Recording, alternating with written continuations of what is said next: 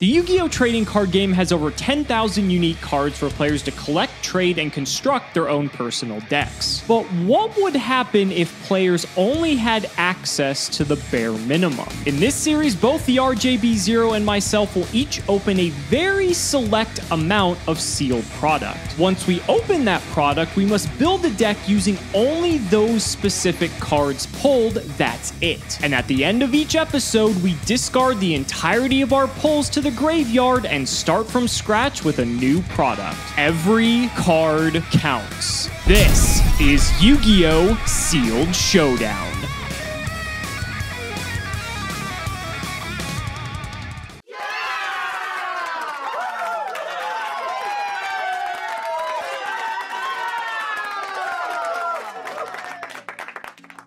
Damn. I actually feel kind of bad for Robert after that last episode. I mean, I don't know what to say. If I open 2 Jinzo, 2 Imperial Order, I don't know how he's going to be winning that. But that's sort of the fun of Sealed Showdown, right? You never know what you're going to get. And this brings us into today's episode. And in the spirit of Sealed Showdown, we can actually do something a little bit different, and we can take our first foray into non-main booster pack products. And we're going to be doing that with the 2002 collector tins. So what we're going to be doing is Robert and I are both going to get a full set of these tins, one of each, and each of these tins contains its respective promo, which will be usable for us. So we're each going to get a Dark Magician, Blue Eyes, Red Eyes, Summon Skull, Lord of D, and Black Skull Dragon, and we are also going to get the booster packs contained within. So we're going to get 2 Legend of Blue Eyes, 2 Metal Raiders, and 1 Spell Ruler pack. Do that times 6. We're going to get 12 Legend of Blue Eyes, 12 Metal Raiders, and 6 Spell Ruler packs to work with. So that way we can kind of get the best of both worlds. We can see what it's like if we're pooling a bunch of cards together from multiple different sets. We were supposed to do this prior to the Pharaoh's Servant episode, but we actually forgot about it. So we're taking a step back, but I think this is going to be an interesting way that Sealed Showdown can progress in ways other series cannot, and I can't wait to see what happens. Furthermore, since we're taking a step back to Legend of Blue Eyes, Metal Raiders, and Magic Ruler, one of the biggest changes you wanted to see made to the Sealed Showdown series was the auto inclusion of 3 polymerization for both Robert and myself. And after talking it over, we think this makes a lot of sense. We would have done this earlier, but both Magic Ruler and Pharaoh's Servant don't have any fusion monsters, so it didn't really make sense to discuss it then. So we already made this decision a while ago. You guys are just now seeing that we are going to do it, but it makes sense because otherwise we have to forego an entire summoning mechanic. And typically, like with ritual monsters, the ritual spell is released in the same set. So having polymerization at 3 makes sense, so we can actually take advantage of the fusion monsters that we open, and that way it adds some more variety and we get to see more shenanigans like me beating Robert with Flower Wolf. Alright folks, I am now 2 losses in the hole. I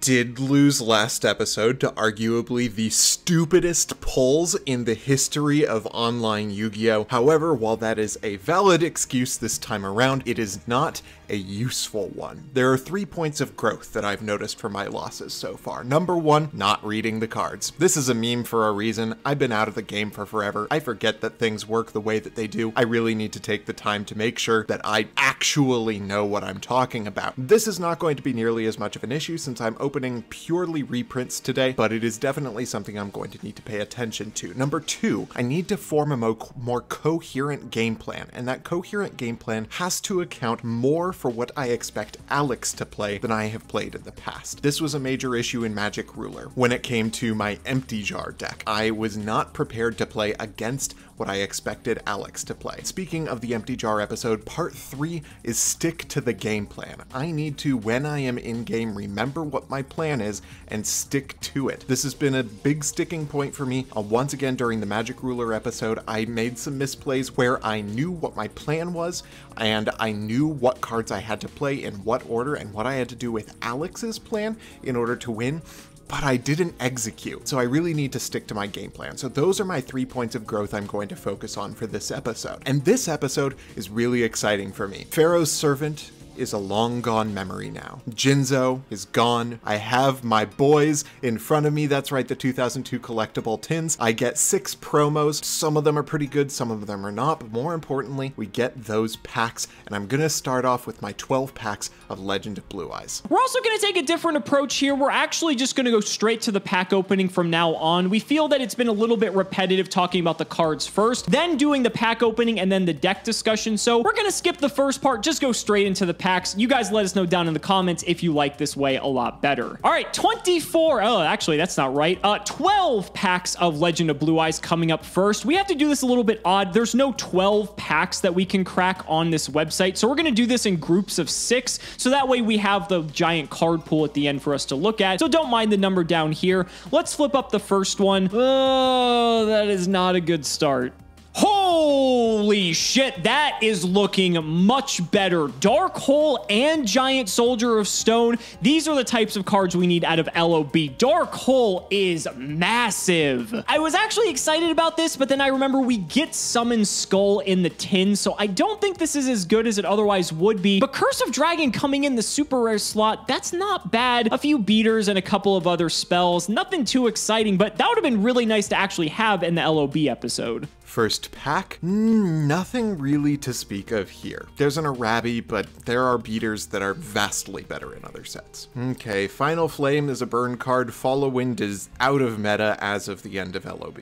Dragonus the Wicked Knight, 1200 is not going to be enough. Remove Trap, however, may be relevant. Okay, Stop Defense, that's actually a very good pull. This will definitely make its way into the main deck to stop any of those 2K defenders because that's what this format is all about. Really happy to see this one. Remove Trap is actually a bit interesting because since now we're mixing LOB with Metal Raiders and Magic Ruler, there are some very devastating trap cards in Metal Raiders, and if you saw the Metal Raiders episode, you know all about that. So I might actually side deck this because it is technically removal, and I think that wouldn't be too bad to have access to. Okay, so moving on to pack 7 for LOB.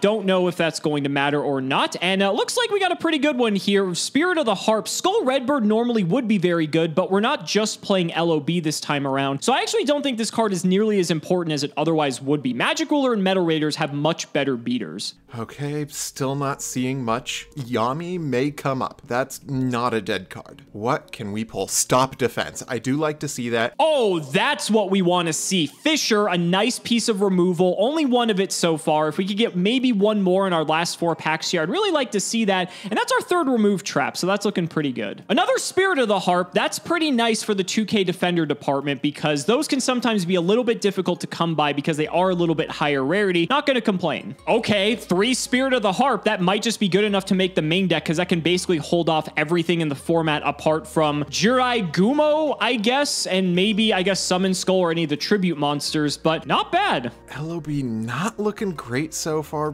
Gravedigger Ghoul. Remove Trap is once again a usable card. A Flower Wolf.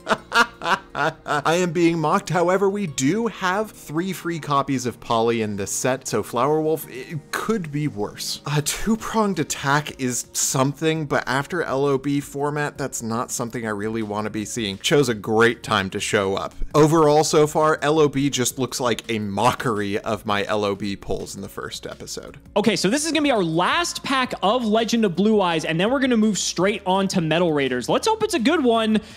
Oh, okay. I mean, Flame Swordsman, we did get actually in our LOB poll, which is kind of fun. Arm Ninja's okay. We may have a lot of spells flying around, so this could come up. This may make its way into the side deck at the very least, but let's go ahead and crack some Metal Raiders. All right, so now we get to crack open 12 packs of Metal Raiders. This is where things are going to start to get very interesting. Let's flip them up. Okay. Oh, actually, this is fantastic. I was about to say Muka Muka, you know, is okay, but there's a Jirai Gumo. I actually missed out on this in the Metal Raiders episode, and so now that I actually get a chance to play this, the tables are going to be much more even than they were before. Block Attack is a nice piece of removal, just like how Stop Defense is, and I think this is going to definitely make its way into the main deck. first pack. Catapult Turtle is hilarious, but I do love seeing Cocoon of Evolution. That's a 2 grand defender. King of Yamimikite exists, and then there's Jiraiya, which is great to see. Love to see that. Catapult Turtle is a 2000 defender with a kind of funny effect. There may be a possibility that I use that. Already starting off way better than LOB. Twin-headed Thunder Dragon. If I can get the other Thunder Dragons, that's actually a really cool card to see. It was terrible the first round because we didn't have Poly, but it's actually potentially usable here. Germ Infection is also not bad. Neither is Empress Judge. All right, this next pack, I'm seeing Rabid Horseman, which is not great. Shadow Ghoul is a card. It has a place. Crass Clown is an interesting one because it works with the clown control strategy. We'll see if we can pick up the cards necessary to continue with that. Ooh, this is interesting. This is a card I don't actually believe Robert or I pulled in Metal Raider, Shield and Sword. And we also have a lot of 2K defenders. We have 3 Spirit of the Harp, a Giant Soldier of Stone, and here's actually a Prevent Rat as well. We could use Shield and Sword to turn all of these into 2000 attackers and just start slamming in if the opportunity presents itself. That's not bad. Second copy of Block Attack, really nice to see the spells here. I'm really happy about that. Elegant Egotist is cool if we get Harpy Lady Sisters, I guess, but the rest of this pack is kind of whatever. Wow, that actually completes our playset of Block Attack. Can't really complain. I mean, that's one of the best commons in the set. I would like to see some more Jiraiya or 7-colored fish. Maybe some of the Searchers or, you know, some of the stronger cards in the rare slot because Starboy is not cutting it. Seeing a Fake Trap, that's not excellent. Deep Sea Shark is not great either. It's ironically better than Flower Wolf. There's a Dream Clown, though, which is, again, potentially useful in that clown control strategy. What's next? Bladefly, Electric Lizard, not a lot to speak of here. Pack number 6.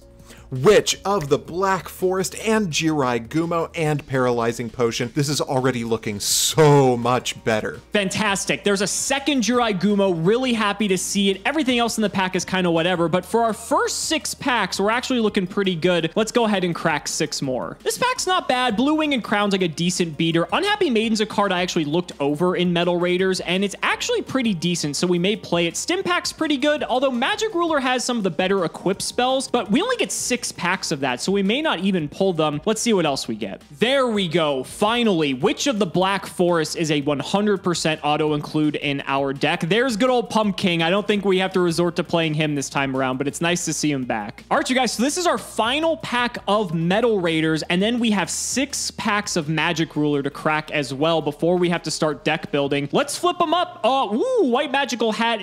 He's kind of an iffy one because just so many beaters can just out-hit this, but if we get an open board, this card can be nasty. Also a 7-colored fish. I think this is the first one of these that we pulled. I think we only got one in the previous Metal Raiders episode as well, but we have Jiraiya this time, so I think we're going to be much better off. Another Catapult Turtle and another Dream Clown. This is starting to look like something. I'm not sure what it's looking like, but it's looking like something. Let's move on to our next pack. A Magician of Faith. That's not bad. I don't have a huge amount to work with it, but I can use that. A Dark Elf. Love to see the Dark Elf, and I believe that was a Prevent Rat and a Cocoon of Evolution and a Paralyzing Potion. Since I already have a Summoned Skull to work with in my deck, that's actually a couple of real cards. All right, so then wrapping up the pack opening, we have 6 packs of Magic Ruler. This is going to be a very interesting episode, and I'm looking forward to see what Robert brings to the table. Let's go ahead and flip up the first ones and see. Oh, out of all the super rares that could have been, that is not one of the good ones. Invader of the Throne is a very, very potentially good card, but it's, I don't think it's good enough. Cyberjar. Okay, Cyberjar can really spice things up, I believe. Also a Guardian of the Throne Room. That's not bad either. Fairy's Hand Mirror may make its way into the Mayor's side deck, and we also have Toll, Upstart Goblin. I think the format might be a little bit too slow for this, and Curse of Fiend is an interesting piece of removal. We may play that as well.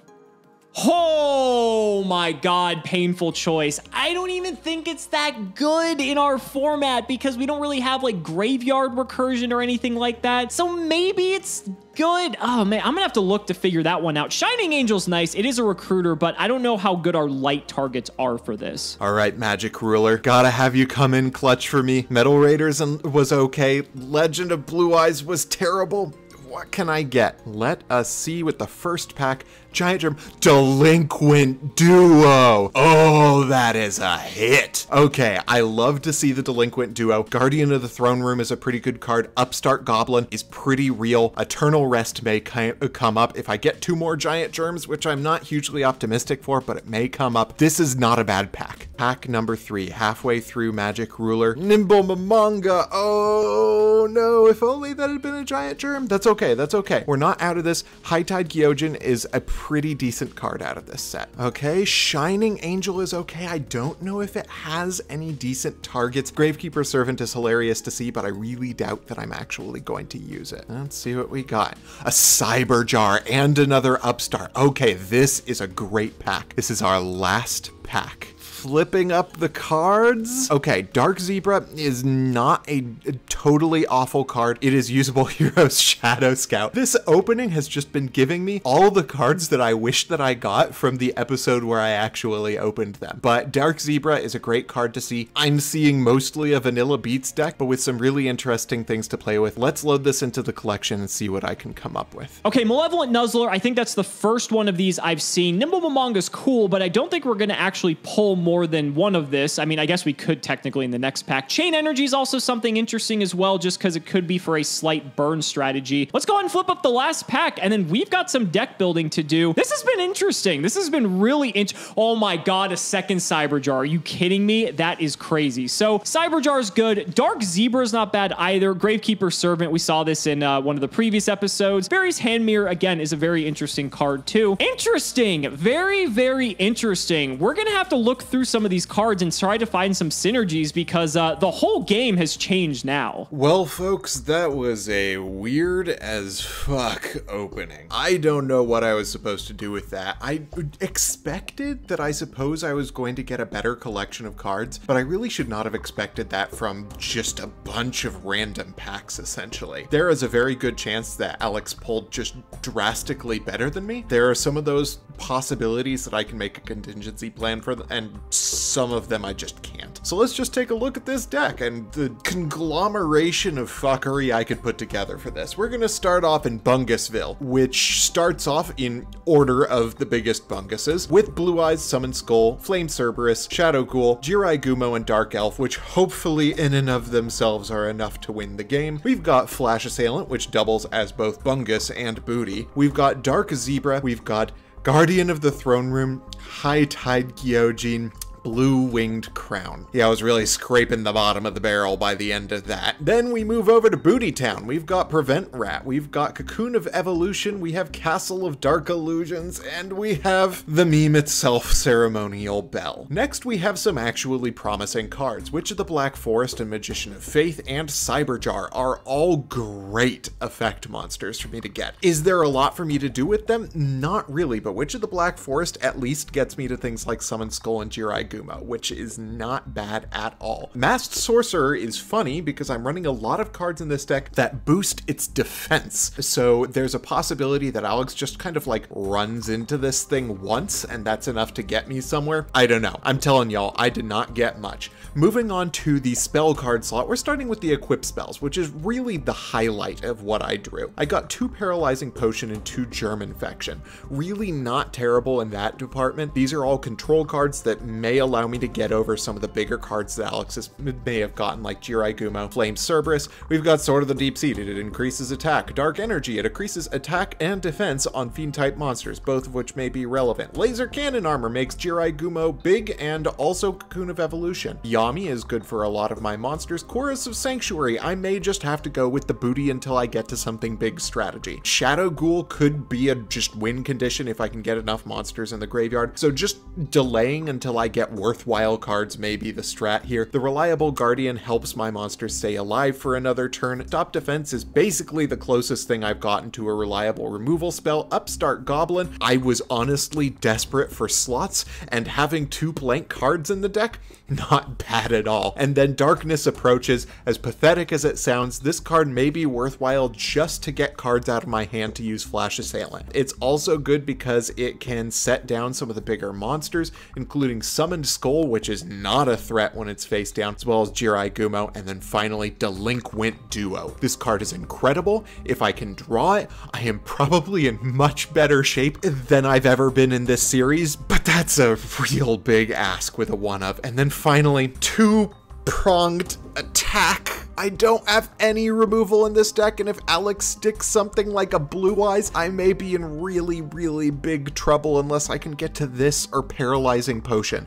I needed something, and that's the main deck. Oh boy, folks, this is a heck of one. My side deck is actually close to being something competent, though. I've got Eternal Rest. I've got a lot of equip spells. If Alex also has a lot of equip spells, this card may be worth bringing in just to be able to destroy Alex's monsters by either equipping them with my equip spells or using his equip spells against him. Remove Trap may be relevant if Alex gets a lot of things like two-pronged attack, or if he gets a Mirror Force. And then Chorus of Sanctuary, just the third one. If Alex has a very field spell focused deck, it may be worthwhile for me to just be able to set over Alex's field spells and once again protect my booties. Dragon Capture Jar. In the instance that Alex can do something like use a Black Skull Dragon or Blue Eyes effectively, I may need it. Catapult Turtle, I got 2 of these. I really wish that I had anything to do with them. But if this goes into a really stall-based game, or if I get Alex down to few enough life points, it may actually come up. We've got 2 Snake Fangs, again against defense, those big booties. I've got the Clown Control strategy. Crass Clown has 1400 defense or 1700 defense under Yami, or 2000 defense under both that and Dark Energy. And then Dream Clown destroys cards, so it's better than Crass Clown. And the last few cards are really just burn cards in case Alex brought a lot of copies of Jirai Gumo to the table. I don't expect this to do spectacular things,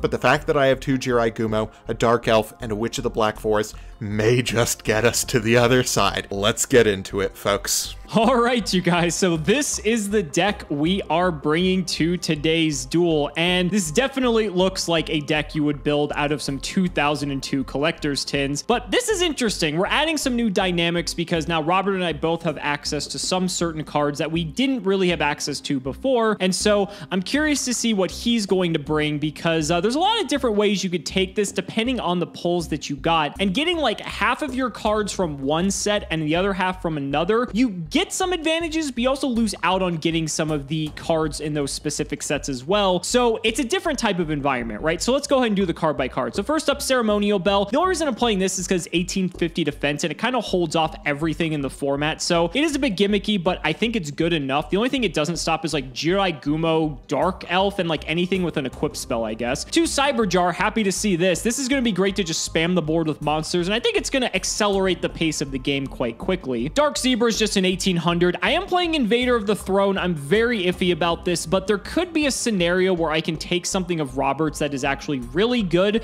The biggest downside is that you can't use the effect to steal in the battle phase, and that's most likely when this card would get flipped up. I guess it's 1700 defense, so at the very least it can like wall up for a bit, but I don't know. I might side this out. We'll see. 2 Jirai Gumo. Happy about this. This is like the best beater I could have possibly gotten, so I'm happy to see it. 1 Cimoooooooo. Cimoooooooo and Cyber Jar have an interesting synergy because Cyber Jar loads the hand up very quickly, and that could boost Cimoooooooo to like stratospheric attack power, and so it's not like I'm relying on that, but it's a nice way that if I'm in the late game, Cimoooooooo and Cyber Jar can actually still be pretty potent together. I am playing the 1 Shining Angel because since I'm playing a few tribute monsters, Shining Angel can get me either Unhappy Maiden or Spirit of the Harp. I think it can also get Ceremonial Bell. So if Robert just has 1 monster, Shining Angel can just trade for something else, and then I can sack for one of my tribute monsters. So I figured we throw it in here. It's pretty decent. Unhappy Maiden is a way to slow down the game a little bit. Witch of the Black Forest because it can search most of our deck. We have 7 colored fish, only 1, which is unfortunate, but it is what it is. We are playing the Blue Eyes White Dragon. Now remember, Robert and I both have access to the promos as well from this, and so I figure having a big beater like this might be pretty good in some instances. Blue Winged Crown is 1600 beater, as well as Fire Kraken. Giant Soldier of Stone is the first of our 2K defense lineup. We have a few of these, this, Prevent Rat, and 3 copies of Spirit of the Heart. sharp, so these are ideally going to wall up long enough that we can see one of our tribute monsters. Guardian of the Throne Room is a 1650 attacker, as well as 2 copies of Whiptail Crow. These are also good if Robert did get shield and sword, or like block attack, I guess, because they have almost the exact same defense as their attack, and so that's good for that reason specifically. We are playing Red Eyes Black Dragon, we are playing Summon Skull, and I am playing Polymerization as well. I'm only playing one of it because even though I have access to 3, I don't think it's good to clog my deck with this card, because if I get Polymerization but I don't have the Summon Skull or the Red Eyes, it doesn't matter. But if we're able to summon Black Skull Dragon, Robert will never be able to live that down. And this card is also just a house. This is probably just game over if we can summon this. Summon Skull, though, by itself is probably like one of the best cards in our deck, which can actually search it, which is really nice. And Summon Skull just being 2500 hits over almost everything in the format. I think if you wanted to kill this, you either need some spell or like Jiraigumo and an equip spell, basically. But this card's going to be a nightmare to deal with, but I'm happy that we both have access to it. And then for the spells, 3 block attack. This is actually insane that we pulled this, because this is one of the best removal tools we have. 1 Curse of Fiend. This is like a block attack stop defense hybrid. It's a very weird card, but if we're like behind on the board, this could be a way for us to get back in it. 1 Dark Hole. Super stoked to pull this. This could be a nice way to clean up if we fall far behind. 1 Fissure for dealing with any singular threats. Like if Robert decides to just jam Summon Skull or like Blue Eyes, we can just fissure it away if he doesn't have another monster. 1 Malevolent Nuzzler. It's basically the best equipped spell we have. 1 Shield and Sword. This one's interesting because we can turn our 2k defenders into 2k attackers, and so being able to modulate the attack and defense values can actually be very good in certain instances. Stim packs like a shittier Malevolent Nuzzler, 1 stop defense to go with the 3 block attack, and then 1 Sword of Deep-Seated. This card has fucked me over in Progression Series and other things before, and so I'm a little bit iffy, but just having an extra 500 can be really good. If we have like 4 monsters in this card, even if Robert keeps killing the monsters, like we have constant threats,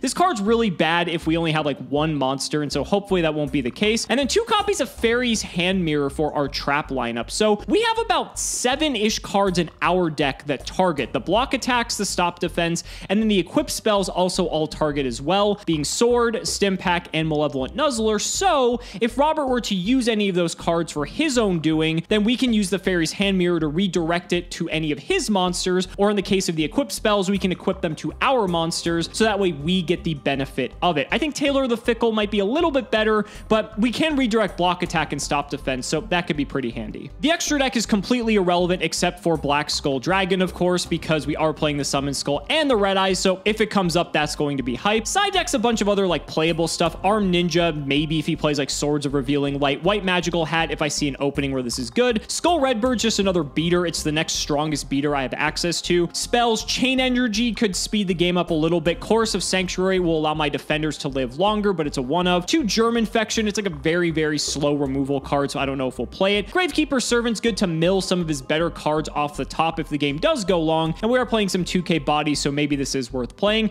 I am playing the other 2 polys in the side deck in case I do really want to try for the Black Skull, but again, I don't think it's good to rely on that, but we'll see. 3 Remove Trap in case Robert gets any crazy traps out of like Metal Raiders, because I have gotten blown out before. 1 Toll, again, to just make the game go a little bit quicker if necessary, and then 1 House of Adhesive Tape. The only reason I'm playing this is that it actually basically is Trap Hole for Jiraigumo specifically. I think it can also kill Dark Zebra, and not a fantastic card. Not a fantastic card at all, but if Robert does pull like 3 Jiraigumo, the fact that it's like a removal tool for that specifically is pretty good. I don't know if it kills anything else, to be honest, but I didn't know what else to put in the side deck, so I figure, you know, maybe it'll come up. So I can't wait to see what Robert brought to the table today. It's gonna be interesting since this is the first time we're using cards from multiple sets in a single deck, so we get to see some synergies across the different sets, but this is gonna be a disaster, let's be perfectly honest. So ladies and gentlemen, it's time to duel.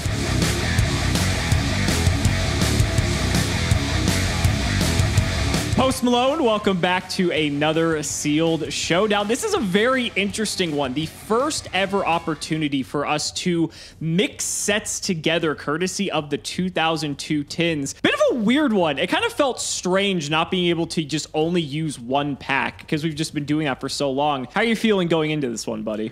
What a bizarre opening that was. I don't think I was expecting just how dependent I would be on the little strategies that you could get out of opening a bunch of the same pack. But it turns out there are a lot of cards that are decent in a one-pack environment that are garbo in a mixed pack environment. That is exactly what I felt as well. I was almost wishing I had more packs of like certain packs, because once you get to a point, like the cards just don't really like meld together all that well. Or maybe like one of your sets of packs just had like absolute garbage when it could have had good stuff, and you just wanted a few more to maybe get like that good common or that good rare out of the set. Yep. So it was just definitely a different experience, but I think it's cool that in the spirit of sealed showdown that we can actually give this a shot. And who knows, maybe this is something the fans are going to really enjoy, just because it's going to break up the singularity of just one tone packs moving forward, especially once we get to like dark beginning, dark revelation. Can you imagine how crazy those sets are going to be? I am so excited for those sets. And the collector's tins, they're really a good memory for me in the game. There was very little that was as exciting as getting a collector's tin. You got one of your favorite cards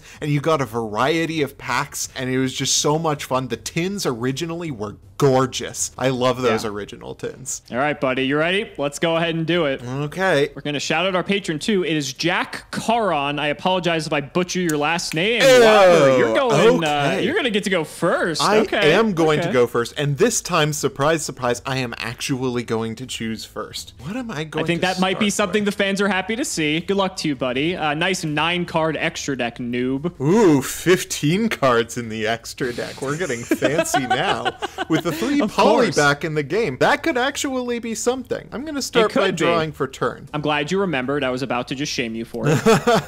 I am going to start quite humbly with a tea set and pass.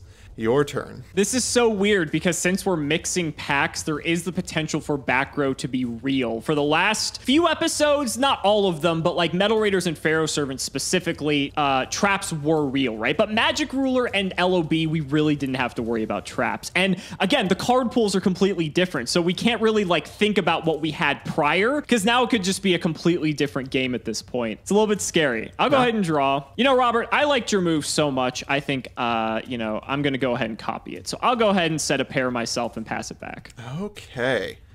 The move of cowards to begin this game with, Alex. Ooh, I've got some I set you up pretty well here. to tribute summon for that summon skull you probably have in your hand. Well, we'll see. I've got some options available to me. I like a lot of them, and I don't like some of them. Do I want to? So things you could have face down are numerous. You could have any number of 2,000 defenders. You could have a man-eater bug face down. You could have any of the recruiters. It could be a Witch of the Black Forest or Sanguine. It's just like impossible to tell what you're starting off with. But I do think that the majority of those things are going to lose to a normal summoned Dark Zebra. Okay. Equipped with a Sword of Deep-Seated. Ooh, okay. Interesting. Going all in on this Dark Zebra here, I see. Going very deep on the Dark Zebra. And I'm going to go into the battle phase. I'm going to swing into that man-eater bug you got face down. So it's not a man-eater bug. Okay. It's worse. It's a Witch of the Black Forest. Ooh, do not like to see that. So I will add a monster with less than 1,500 defense from my deck to my hand. And we've got a lot of options, so I want to think about what's best. Yeah, Witch is a great pull in this set. So with my Witch of the Black Forest, I've thought it over. This is actually a bit of a tough one. I do think, however, I'm going to go with the good old classic 7-colored fish. Not a bad choice at all, Alex. And with that, I am going to end my turn. Okay. We'll draw. Do need to deal with the issue at hand here, and I have a couple ways of going about doing that. So let's go ahead and normal summon out this 7-colored fish. Okay, an interesting play. That fine? That is A-okay. All right, we're going to go ahead and block attack your Dark Zebra. Ooh, a good move. Okay, there it goes. So we're going to go to battle. We're going to hit into your zebra here. And this is going to force Sword of Deep-Seated to the top of your deck. Yep. And that's actually great because it blanks your draw, which is one of the biggest downsides of that card and why I absolutely despise it. I'll just pass the turn, buddy. Go ahead. I'll draw. It could be literally anything, Alex. You're catching on. You're catching on. Could be literally anything. But one thing it is not is the Jirai Gumo that I have in my hand. Oh, Jesus Christ. Yep. Are you going to really play this game, Robert? Are you really going to play this game? Abso-fucking-lutely. Let's go into the battle phase. Let's swing in. And I hope you get punished. I hope you get fucking murdered for this What's this decision. going to be? What's it going to be, buddy? Call it. I am feeling heads. Oh, you're going to get so fucked. Ooh, minus $4 grand. Let's go. 4K for that attack. How does it feel, buddy? It feels like you having an empty field still, Alex. Your go. All right, we'll see how long that lasts. I'll go ahead and draw. Oh, that would have been nice. So I know you have sword and 2 other cards I do not know. God, there's a couple ways I could go about this, and it's a bit scary, but I think this may be the right thing to do. Okay, I'm gonna go ahead and lead with Fire Kraken. Fire Kraken. I see I am not the only one scraping the bottom of the barrel on this one. Hey, this beats Skull Redbird. We are not at the bottom of the barrel yet, buddy. That's true. I'm gonna block attack your Jirai Gumo. Another one. Oh my goodness. Yep. Let's see how many good monsters you actually have here. We'll hit over him. Okay, there goes the boy.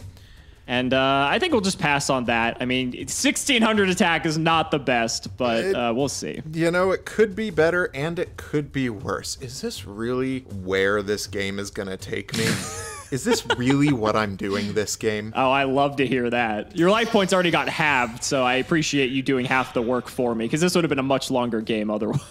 I know, I'm definitely doing a lot of work to end this game quickly, but you know, having field presence is just too good. I'm gonna normal summon a Dark Elf. Shit. And I am going to pay my 1,000 to go to the battle phase and slap that there Fire Kraken. All right, I only take 400 from this. Yeah, these exchanges are not looking well for you, buddy. Life point wise, no, but the number of pluses I've gotten so far out of this is not terrible. That's fair. That's fair. It is your go. All right, we'll draw. Okay, so what's the worst case scenario now? I know you have a sword, 2 unknowns still. You have a set. It can get pretty ugly. It can get pretty ugly. Let me tell you, Alex, pretty ugly was my pulls this set. I can definitely empathize, that's for sure. Let's go ahead and set one, and I'll pass the turn. Okay, let's draw for turn. Oh, that certainly could be worse. I'm going to lead off with a stop defense on your face down I was afraid monster. of this. I was afraid of this. So it is the Unhappy Maiden. Ooh, I love to see that 0 attack stat line. Okay. I don't. I especially love to see it after I tribute summon my summoned skull. No!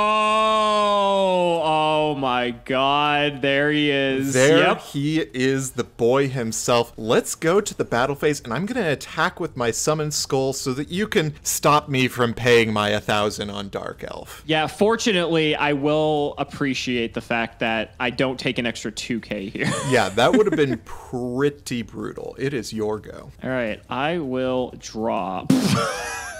That was a noise. Oh, no. That's a play. No, we don't do that. Okay. So, unfortunately for you, you played right into my hands, and I do have the Dark Hole. Oh, God. Okay. Yeah, there was no way I was going to play around that card. I was surprised you committed into it knowing it was Unhappy Maiden, but I guess I could see the argument for getting 2,500 in and not having to pay 1,000 off of Dark Elf. Yeah. So, it's fine. I will set a card, and I will pass the turn. And you will understand why I was laughing maybe momentarily. Okay, I'm going to draw for turn, and I'm going to do something you were probably not expecting from me, Alex. I am going to set 1. I am going to set 2. I am going to normal summon Flash Assailant. Ooh, getting in. Okay. And I am going to, let's see, that could be a 2K Defender. You said that I would understand why you didn't go for a particular play after this, which... Maybe I'm just playing mind games with you. You're always playing mind games. I am playing mind games with you. Yeah, that's the best part of this game. Okay, Alex, I think this has to be the play. For my final move, I am going to equip my Flash Assailant with Dark Energy. You are not playing Dark Energy. Did I not tell you I was scraping the bottom of the barrel, Alex? That's scraping the bottom of the barrel. Yeah, okay. We've officially reached the bottom of the barrel. This is the bottom of the barrel, Alex. I think this might be through the bottom of the barrel if we're on Dark Energy. I'm digging a hole for myself with this one, Alex. Okay, so you have a 2300 Flash Assailant. It is a 2300 Flash Assailant, and I am looking forward to a man-eater bug on your field. So it's not that. It's actually something much worse for me now because it's going to kind of bite me. So I'm going to flip the Ceremonial Bell. Ooh, okay. So now you're going to get to see what's in my hand. Let's see what you got. Before this will go to grave. So I have a shield and sword, which is what I was initially thinking about doing to kill your Summon Skull with Ceremonial Bell. Feel right now, Alex? Yeah, and then I can't believe it was Flash Assailant of all things. I also have a Summon Skull in my hand as well. I am so happy to see those two cards, Alex. Wow. Flash Assailant, Dark Elf, Summon Skull, Jirai Gumo. Your hand was cracked. Yeah, it was real good. And I am going to let you take your turn, Alex. All right, we'll draw. So this is going to be interesting because your Flash Assailant also gains defense from Dark Energy as well. It does. You also have the Sword of Deep-Seated set, and that's kind of scary because you can just pump this guy up to like 28 right now. I could. Yeah, that's kind of bad. So the downside of Flash Assailant is that if you don't draw a card that you can play, he will in fact lose attack points, and that could be beneficial depending on the way things go. Could be. The likelihood of you getting a card, though, is pretty high, which I'm not too enthused about. All right, I'm going to normal summon Whiptail Crow and pass. Normal summon Whiptail Crow, pass. Interesting choice. So your Flash Assailant is now down to 1900. It is down to 1900 until I normal summon my Guardian of the Throne Room. Well, that's a good one too. Yep. And I am not going to play around Mirror Force. Who am I kidding? I'm not going to play around Mirror Force. I'm going to attack right into that Whiptail Crow. Okay, so I will take 650, and then I will take a 1650 from this Guardian of the Throne Room. Yep, and it is your go, Alex. All right, let's draw. In the standby phase. Am I about to get Cursive Fiended? See, it's cool because I drew Cursive Fiend, but you can just switch everything back on your next turn. That's true. So, yeah, I think you got the first game, buddy. I think you got the first. You know the rest of my hand, so there's no surprises. Congrats on that one. Jeez.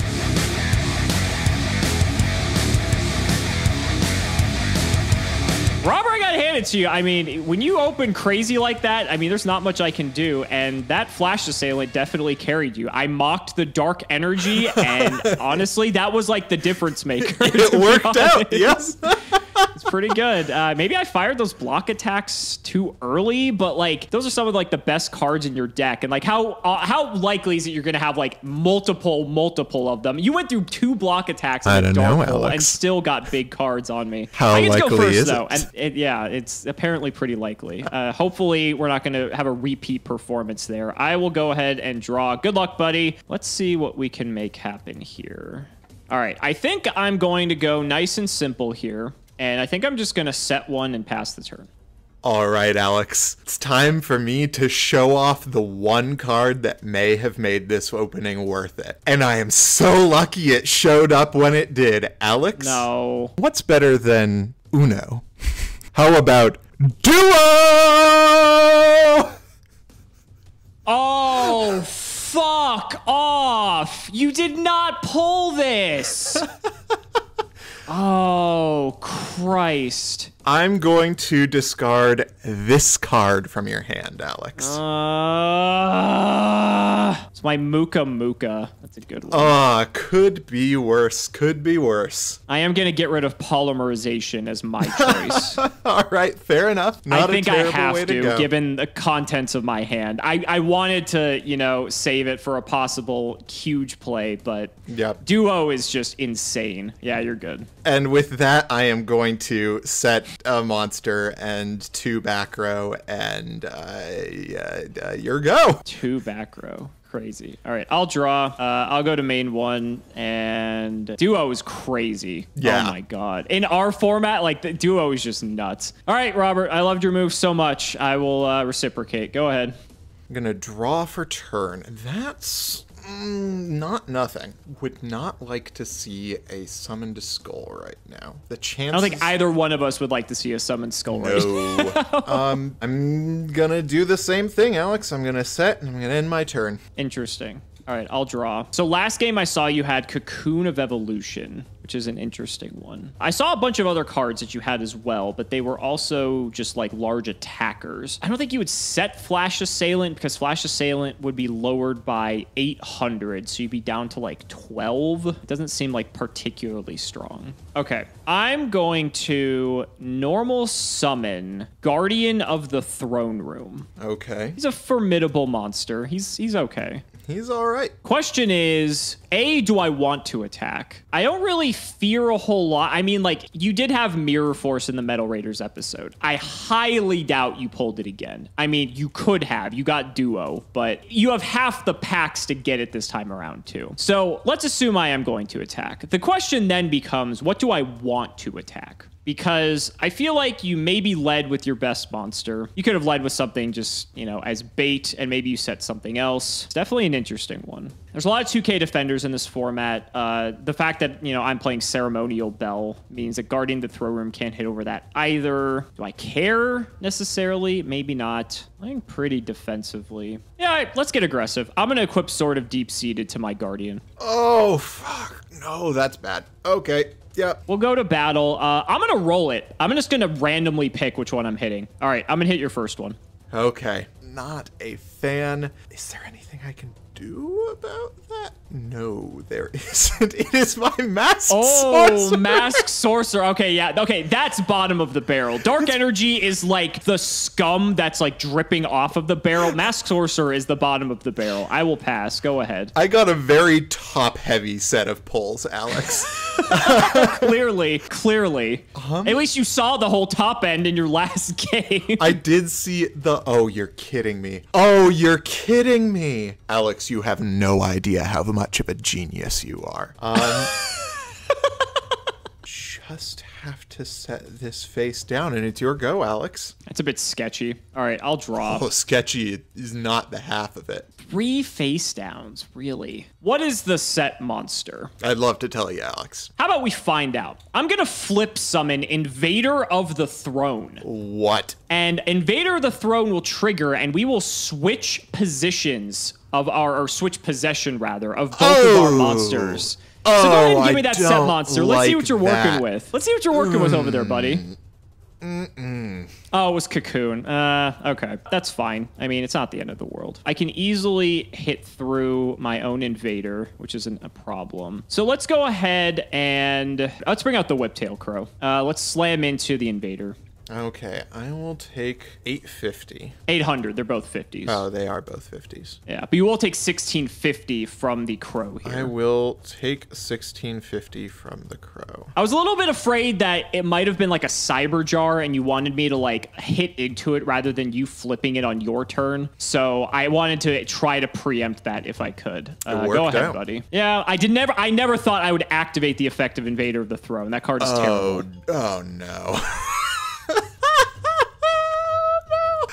Oh, Alex, this has come together in the worst possible way. I am going to set a single back row, and I am going to end my turn. Back row. Okay, I'll draw. Let's see. So I've got 2150, 22. I have 3,800 damage on board. So if I wanted to kill you, I need to find a way to get another 750 worth of damage on the field. Also assuming that you, of course, don't have Mirror Force, which I don't know.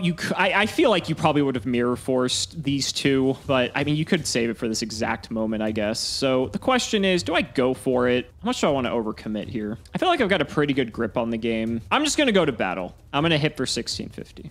I'm going to take 1650. How about 2150? I am also going to take 2150. Okay. I probably talked myself out of lethal here, but it's okay. I'll pass. Go ahead. Draw for turn. What's it gonna be?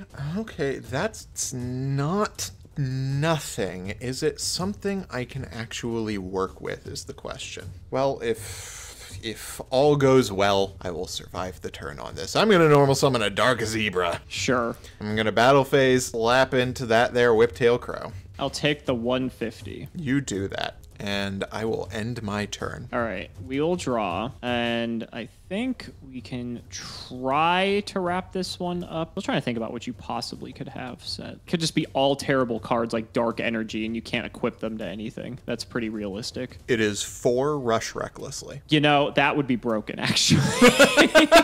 Although I feel like you would have used those at some point and not be saving them for this exact moment. Could be wrong, but it's hard to say. All right. Yeah, we'll try to wrap it up. Let's bring out the Jiraigumo. Yep. And, yep, okay. Oh, man. Yeah, that was the type of draw I was afraid of.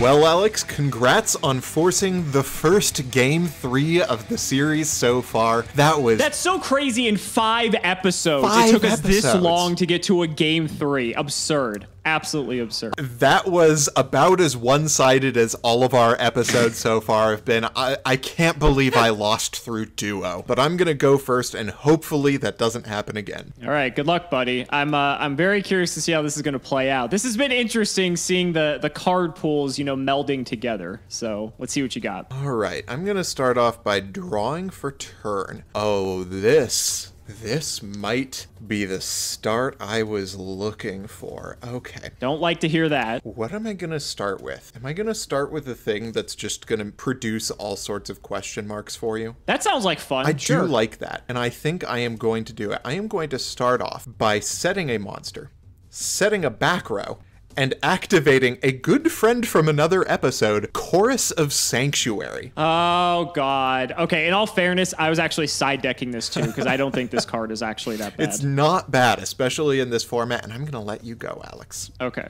I will draw in the standby phase. No. I will activate Curse of Fiend, fucker. God. Flip him up. Flip him up. Guess who? Ooh. A nice little masked sorcerer there, eh? Yep. Well, that would be a bit unfortunate if I could match it with my Witch of the Black Forest. Ooh, could be worse. I will take my 200. Yeah, it's not fantastic, but it does clear it, so I'm happy to see Not the worst damage I could have taken in this situation. No, it could have been much worse, yeah, but right. Which is good too, because it'll replace itself if you kill it, so, you know, it kind of breaks even. It will replace itself if I kill it. I'm going to... I was really hoping to just get like a cocoon or something just big. Yeah. Going to main phase 1, where I will have a lot of question marks to deal with here. That witch is not fun to see early on. There is so much that you can get off of it. I almost need to get rid of it immediately. The problem with that is anything that you can get off of witch is going to be worse for me than witch. Right. It's a weird conundrum, isn't it? It is. You've got some good monsters in your deck. Among them are Jiraigumo. Summoned Skull would be a blowout. This game would basically be over if you dropped a Summoned Skull on top of Witch. But not totally over. There are ways around that combo. There are other tribute summons you could go for. You could grab a Jiraigumo off the top of your deck. It could also be just a 7-colored fish that you drop. You also could consider you have Chorus of Sanctuary up, so basically anything you set which won't run over. Yeah. So there's that too. There is that. I am going to set a monster and let you go. That's exactly what I was expecting. All right, I will draw. Oh, that's actually really funny.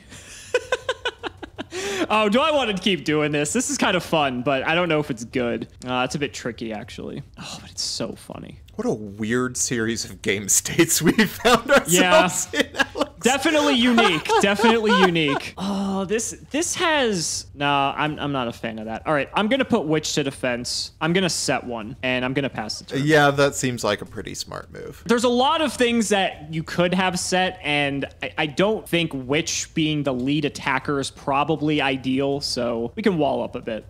Okay. It also gets the boost from your Chorus of Sanctuary, so it actually makes it slightly more difficult for you to hit over with any of the 1600s. It does indeed do that. If I go on the aggressive, with the exception of a few monsters that I could play to run over Witch, anything you get off of your Witch is going to be better than the thing that I'm going to use to get over it. Man, I hate to say it, but it seems like the move is to set a monster face down and end my turn. Flashbacks of LOB format, my favorite. I will draw. Are we really just gonna have one of these games, Robert? It's possible, Alex.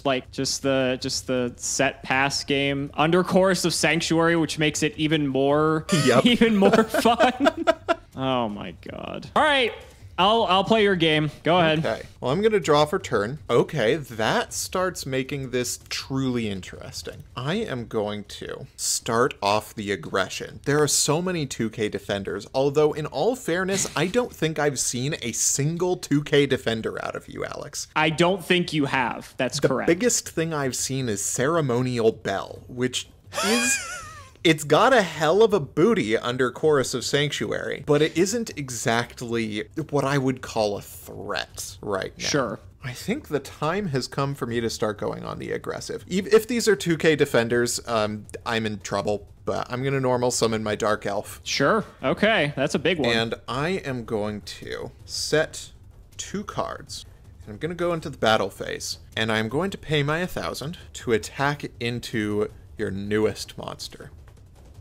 It is a Spirit of the Harp. Yep. Get punished. To the extent that taking 500 because of Chorus of Sanctuary is a punishment. Yep. But it is all you, boo. What is it with all of the defensive monsters having, like, musical resemblance? Spirit of the Harp, Chorus of Sanctuary, Ceremonial Bell. That's just, like, a weird... the fact that I'm even thinking about this shows we've been in this format far too long. And, of course, you know, there's Giant Soldier of Stone, who plays rock music, am I right? Oh, shut up. Oh, my God. You are so proud of yourself for that one. I can tell. I think I'm just going to set one. I'm going to pass. I'm not in any hurry. Incredible. All right, I'm going to draw for turn. That's a card. God, you have Dark Hole. That's scary, isn't it? I was just like, oh yeah, I could just keep committing monsters. Potentially not so. I'm not under a huge amount of pressure to do anything particularly spectacular. If I attack with Dark Elf, and that's another defender that you have face down, it's not great for me, but I'd rather know what I'm working with. The LOB strats coming back. They are indeed. I am going to enter the battle phase. Sure. I'm going to pay my 1,000, and Okay. I'm going to attack into this face down. And you're going to take another 500. Whoops, that is not what I took, although it feels like it. How many 2K defenders did you see in the first 2 games? 0. Well, Alex, you saw very little of the worthwhile cards that I got in game 1. True. These are rares, to be fair. That's true. So it's like it's not like super likely we're gonna get a ton of them. Decreases the likelihood that you got Fisher, which I appreciate. Go ahead, buddy. Now, this is a game state that's much more familiar to me. Yeah, this is definitely our comfort zone for sure. Oh boy, none of this really helps me much at all. If I attack into that Witch, you're just going to grab a Jiraiya, which is not in my best interest. So I gotta let you go. I can understand. It's kind of scary. I'll draw. All right, I'll set one. I'll do something this turn, and I'll pass. Okay. I will draw for turn. That is not nothing. Okay. The question is, how worthwhile is it right now? Bunch of 2K defenders that are currently 25K defenders, which is deeply exciting. Courtesy of your Chorus of Sanctuary. Thank you for that. Indeed. You have another monster face down now, which makes Dark Hole less profitable to you. God, what a weird format. This is where you lure me into a false sense of security with your Chorus of Sanctuary, and then you play another field spell and then have ways to get over all the 2K defenders. That's not at all what I'm stalling for, Alex. I don't know what you're talking about. Not worth my time. And you probably would not have said another monster that would not defend against Dark Elf. You forget who you're dealing with, Robert. I do a lot of crazy things. The mind game master himself. Well, after all that deliberation, I am going to set a monster and end my turn. And if you are hiding that dark hole for the witch behind you, I am, you know, I am ready. Could have been Invader of the Throne, and I could be trying to steal your Dark Elf. That would be brutal. And that would be the punish, to be fair. It would be. Not that your Dark Elf on your side of the field would do a huge amount under Chorus of Sanctuary either. Fair. Yeah. Well, I could get over my own Invader of the Throne, but that would probably be about it. Yeah. After a very quick and active couple of first games. This is what I was expecting this episode to be. All right. Go ahead. All right. I'm gonna draw for turn. One of us is just going to draw a Haymaker at one point, and that's where things are just going to get real and scary. Eventually, yes. Oh, well, that's a thing. That's not terrible. I could do worse than that. Is the move really to just maintain the status quo until further notice? What are the likelihood that you get a Haymaker and I don't? I know you also have Summoned Skull. You have Dark Hole, which you haven't shown me yet, which still would be live with Witch on your field. Yeah, and if you get Dark Hole and Witch gets you a Jirai Gumo, and I've paid again for Dark Elf only to run into nothing, I am done-zo. I gotta end my turn, Alex. All right, we'll draw. I'm going to switch my Witch of the Black Forest to attack position. Am I about to get shield and sworded? Or are you just switching it to attack position to give it its last hurrah before it's tributed for Summoned Skull? That would be the ultimate slow roll, but that is not what I have planned, unfortunately. Ooh, a plan. I don't know if I call it a plan. More of a thought at the moment. I'm going to set one, and I'm going to pass the turn. Spectacular. That's still not worth it. I'm drawing cards I can play, Alex, but there's just... To what end? What have I done to this game, Alex? You know, I really wish this was how the game went during my empty jar deck. Do I go after one of the 2K defenders here? It's wild, Alex. I have the potential to start increasing my card economy here, but one of the things that makes these early formats unique is that field presence is almost more worthwhile than card economy. And at the cost of 1,000 life points per turn, card economy that doesn't get me more field presence isn't actually worth very much. And you can just pass. We're just playing the same game. I could just pass. I think that's the move. Okay. Let's go ahead and draw. Okay. Robert. Yes? How lucky you feeling today, buddy? I am feeling... Well, after my pack opening and then the way I opened last game, I'm not feeling terribly lucky, Alex, let me tell you. I'm about to make things very interesting right now. You ready, buddy? I am probably not. I'm going to flip summon Cyberjaw! Ooh. Well, Alex... Guess what you are sending to the graveyard? I'll start with my Witch of the Black Forest, shall I? And then it's just a bunch of jank. I don't know what I'm talking about here. Sure. My Whiptail Crow was the other set, so you were right not to attack with the Dark Elf. Okay. All right, so should I go first, or do you want to go first, buddy? Why don't you go first? All right, so I will go ahead and let's be a little more dramatic. Let's go ahead and do one at a time. Dark Hole. That would be nice to get. No. Okay. We'll add that to hand. Oh, whoops. That was a Fairy's Hand Mirror, so that'll go to hand. We're going to mill a Unhappy Maiden. Didn't want to see that, to be honest. We'll throw her in defense. Could be worse. Our fourth card is a Jirai Gumo. Oh, no. And we'll put him in attack. And for our last card, a Malevolent Nuzzler going to hand. All right, Robert. Okay. Now it's your 5. Let's see what I can get, Alex. We'll start with a Jirai Gumo of my own. Nice one. Nice one. Next, we have A Magician of Faith with nothing. No spells engraved. Like to see it. Oh, no. Oh, Moth the Betrayal. Okay. And then next, we have a Paralyzing Potion. Could be worse. Could be worse. Okay. Fourth, we have a Dark Zebra. I'll put that in attack. I'd rather you not just have the ability to run over it. And finally, I'm going to banish another Chorus of Sanctuary. You know, it's online now, so could be doing worse. All right, so you get that to your hand. Then we both have Witch triggers to resolve. I am turn player, so I'm Chain Link 1. You will be Chain Link 2. So you get to search first, so I get to see what you're going to grab. Ah, finally. Okay. The chances that you can stop me from summoning a Summoned Skull are fairly low. This seems as good a time as any to reveal that this is a threat. My second Jirai Gumo. Okay, that's a pretty good one. With my Witch of the Black Forest, I am going to grab Shocker, the Summoned Skull. Oh, incredible. Now, this is a problem, Robert. We both have a lot of fucking cards in our hand. It's a lot of cards in our hand. Talk about choice paralysis here. I don't know how I feel about this, but kind of dig it. So I think I'm gonna do it. Let's fire off Dark Hole. What is going on here? Oh, you know, I will accept it. I'll be honest, the hits off of the Cyber Jar were not the best for me, and they favored you a little bit more, so I actually think I just want to go ahead and clean up here. So I'm just going to bring out a Guardian of the Throne Room. Is that fine? That is A-okay, Alex. And Robert, that was your last move, because I will activate Polymerization! What? Sending Summon Skull and Rise Black Dragon to summon Black Skull Dragon! Hey! What? The boy himself! Eat shit, motherfucker! Let's go!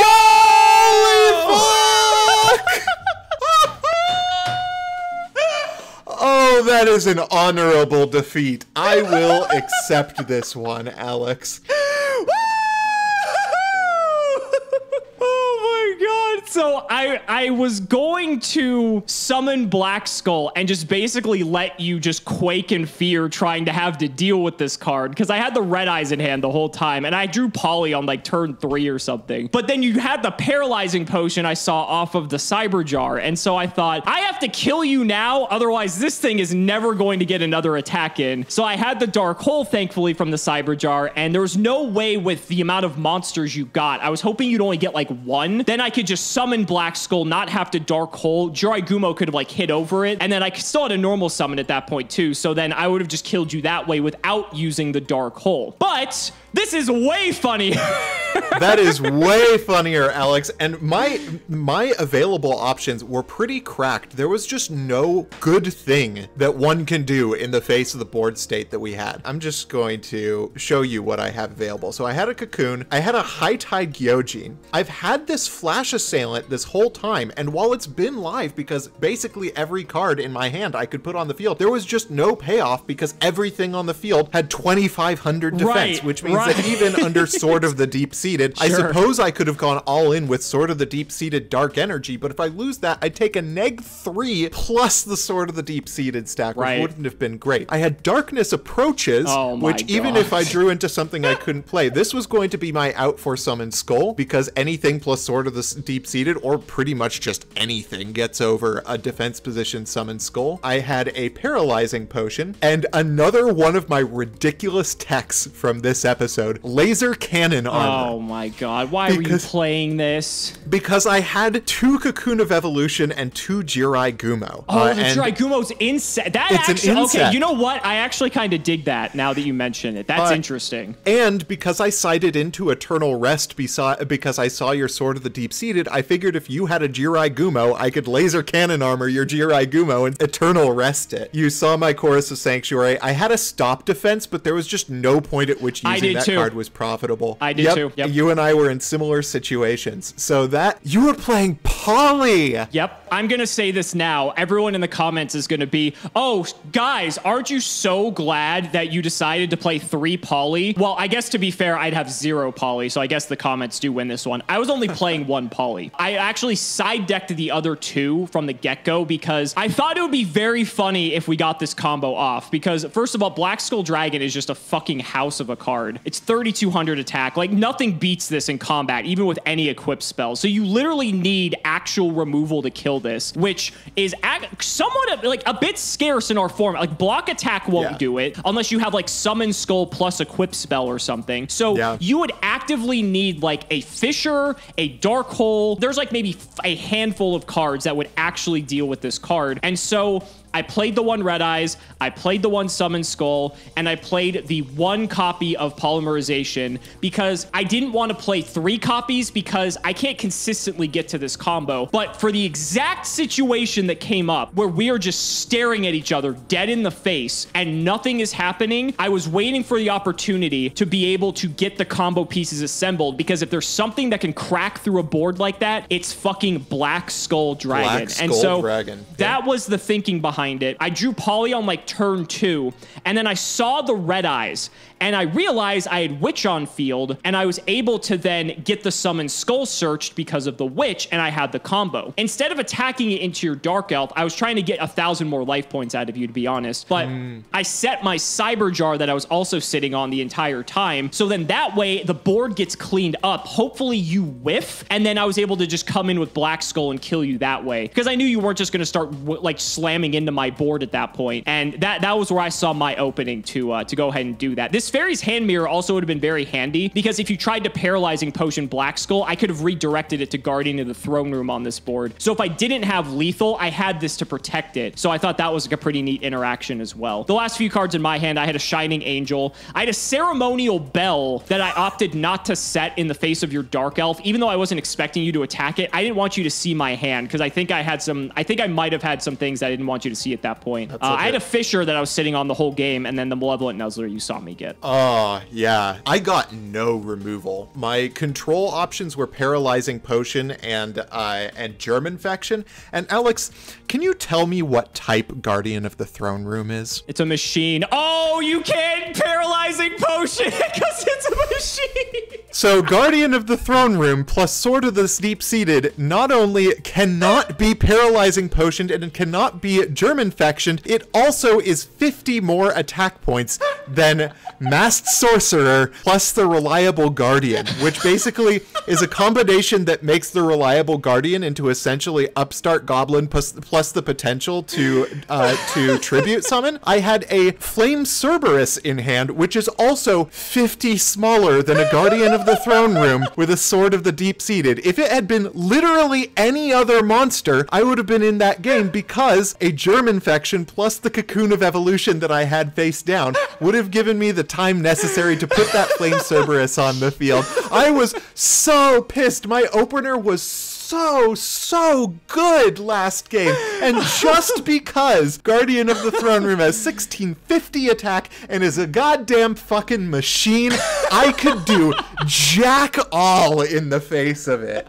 It was the perfect answer. Holy shit. That's incredible. Oh my god. Oh my I am god. so pissed. I can imagine. That must be frustrating. You did get 2-pronged attack. Like, that could have also, like, maybe kind of cracked the board open. God, you weren't kidding when you said your pulls were bad, though. This is pretty bad. My pulls were so bad. I got 2 Catapult Turtle, though, which I had in the side perfect. deck. Which was funny Catapult because Turtle on that board we had pre-Cyber Jar would have been pretty fucking good, I think. So that's actually funny. So there were a couple of cards that I sided for stall situations like that, but because your defenders that I had seen so far were just absolute garbo cards, I figured it wasn't worth the commitment since I knew that you had removal like Dark Hole available. Right. And that was just the problem with all of the good cards I ran into, including all of my equipped combos, was just that Dark Hole plus Fissure, or literally any removal. I didn't get any block attacks. I didn't get anything. God. And I got 3 of them. It's a common. 3 of them. Yeah, look at, I mean, my deck compared to yours, like, it just looked like it was on a different level. I mean, absolutely. I had some 2K defenders. I had some decent equip spells. I had plenty of actual decent removal in the 3 block attack, the stop defense, dark hole, the Fisher as well. I mean, I got 2 Jiraigumo this time around as well, which felt pretty good. You know, my beater lineup wasn't stellar, but it was fine. I really wanted to use Fairy's Hand Mirror, and the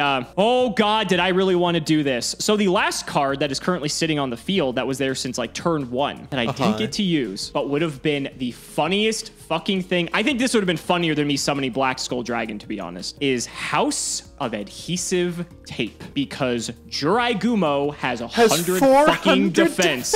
So House of Adhesive Tape against Jiraigumo is literally trap fucking hole. That's and I thought incredible. Maybe that would actually come up, because if you have multiple Jiraigumo, also Dark Zebra has 400 defense. And so does Dark Elf, I think. Dark Elf has 800. So no, Dark Elf is spared from the House of Adhesive Tape. But it is. I thought that if you have at least 2 valid targets, the fact that I have a reactive piece of removal that isn't like a Fisher or a block attack, this card could maybe come up. And I was so waiting for you to drop a Jiraigumo and just start swinging, and it just didn't happen. But I was waiting. I was so waiting for this to happen. This has to be the biggest meme series of all time. I mean, we've had Flower Wolf. We've had double Jinzo plus double IO. We've had fucking Crab Turtle meta. We've had me getting blown out by Mirror Force. And to top it all off, we have Black Skull fucking Dragon. Black Skull Dragon. The comments are gonna be going off. Yeah, they're gonna go glad we include Polly this time around. Yeah, I think this was a good call. The comments are 100% going to be like, yep, see, if you didn't have Polly, you couldn't have done this. And they're 100% right. That's true. I considered the Polly, but I got a bunch of fusion monsters that I got literally 1 each of the fusion materials for. And with as bad of cards as I had, I figured I could not afford the potential dead cards of a Red Eyes in the face of Jiraigumo, Sword of the Deep-Seated, and a fucking polymerization in my